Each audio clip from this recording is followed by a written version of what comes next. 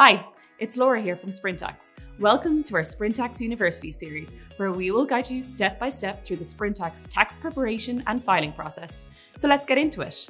First, let's talk residency status. Correctly determining your tax residency status is crucial for every international student and scholar in the US. In this video, I'll show you how simple it is to determine your US tax residency status with Sprintax. After you create your Sprintax account and choose the tax year for which you would like to file for, you'll reach the residency page. It's very important that this page is completed correctly, so take your time.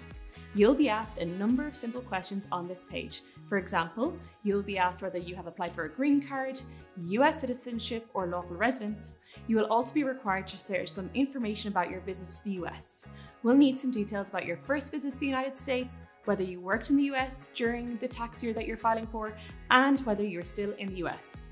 It's very important that you list all of your visits to the US and the related visa type, even if you're visiting as a tourist. If you don't remember all of your entry and exit dates, you can check your passport or your I-94. If you're still not able to enter the exact dates, please estimate to the best of your ability. You will notice a field which is marked intention to leave the US on.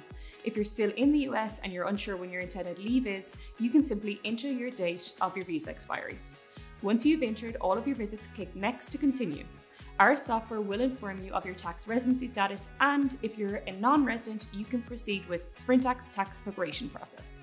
Now that you've completed the first step, join me in the next video where we'll cover step 2, getting to know you. And finally, if you have any questions about preparing your tax return with Sprintax, you can visit our knowledge base or contact our live chat team.